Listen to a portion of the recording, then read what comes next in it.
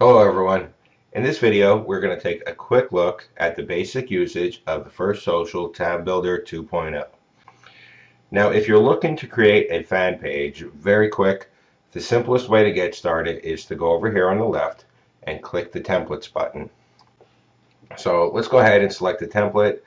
We're going to pick the first template here and it'll load in our canvas area. Now editing a template with the tab builder is super easy. It's all drag and drop. You just grab it and move it where you want it. Same thing with the resize. You'll see in the lower right hand corner here there's a drag handle. When we mouse over it, you can see how the cursor changes, and with this we can resize whatever we want.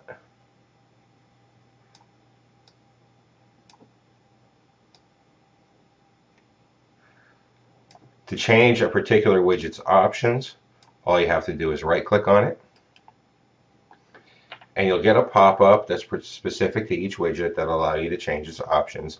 So for example, if we want to change this button's colors, we'll go ahead and make the background yellow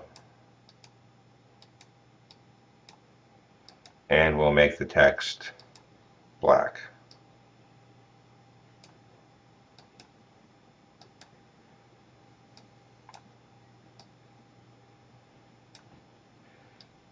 Now if you don't want to use a template, you can go ahead and use our design widgets up top here to create your own design.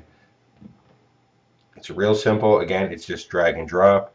So if you want to add an image, you just grab it and drag the image widget in and drop it wherever you want.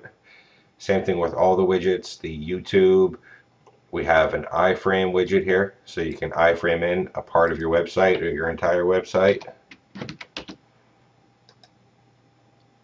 And of course this is also drag and resize and drag and drop. One thing that this particular tab builder has that other ones don't, as far as I know, is we have a free clip art library for our users.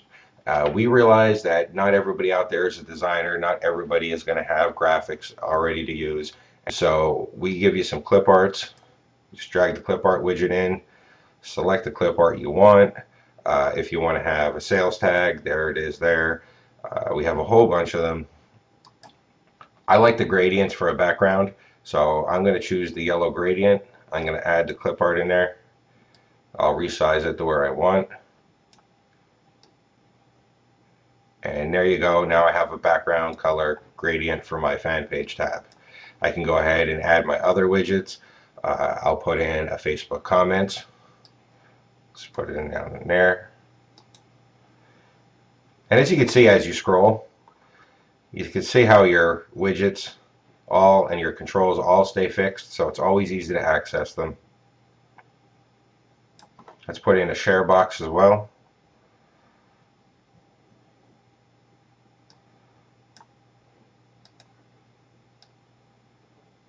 So let's go ahead and add a YouTube video.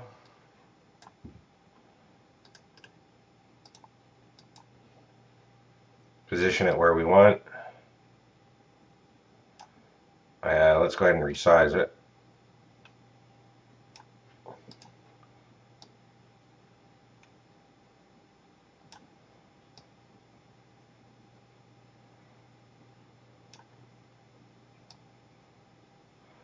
We're going to want to add a logo, so we'll get the image widget here, drag it down,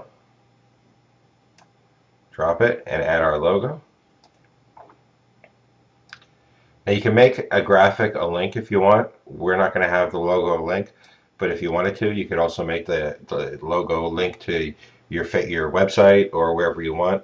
You can actually do that with all the images. We'll just upload it for now. Resize it to fit in our design. And last, we're going to want to add some text. So we'll just go ahead and put in a text box. And the text box is full WYSIWYG editor. You just enter your text.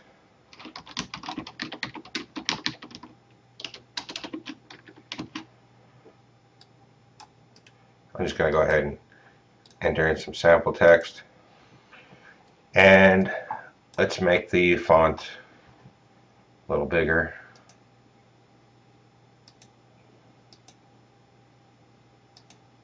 And let's make it bold.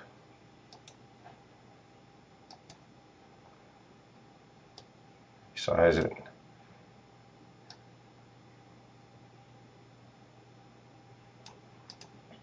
And there you go. That quick and easy. We were able to create a custom fan page in just a few seconds. Obviously, you can, the sky is the limit. You can make it as complex or as simple as you want just by adding widgets.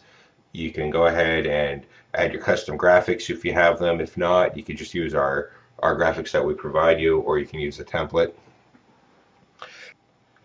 Another really cool feature that I want to show you, and I believe again that this is unique to the First Social tab builder, is the fan gating.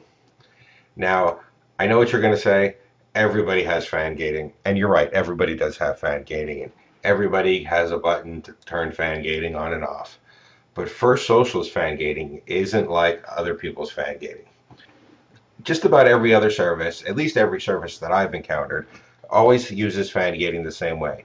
You upload a graphic, and then that graphic shows to potential fans before they click the like button. Once they click the like button, then it shows them your main page. And this is great if a graphic is all you need. But what if you want to have a video? Or what if you want to have an opt-in form? Or what if you want to iframe in a little bit of your website and you want to show this stuff to people before they like your page in order to entice them to click the like button? Well, a graphic isn't going to cut it. So what we did here at First Social is we designed our fan gating to use the widgets. So you can actually build your fan gate just like you do your main page with the widgets, fully customizable, fully flexible. If you want a simple graphic, use the image widget and just upload your graphic. But if you want a YouTube video or you want any of the other widgets, go ahead and build a fan gate that's functional. So that's a real quick look at the First Social tab builder, just a general overview. The best way to actually learn about it is to try it for yourself. If you have any questions, we're always here to help. Feel free to click the contact button below or on the right hand side of your screen, and we will get back to you as quickly as possible. Thank you and enjoy.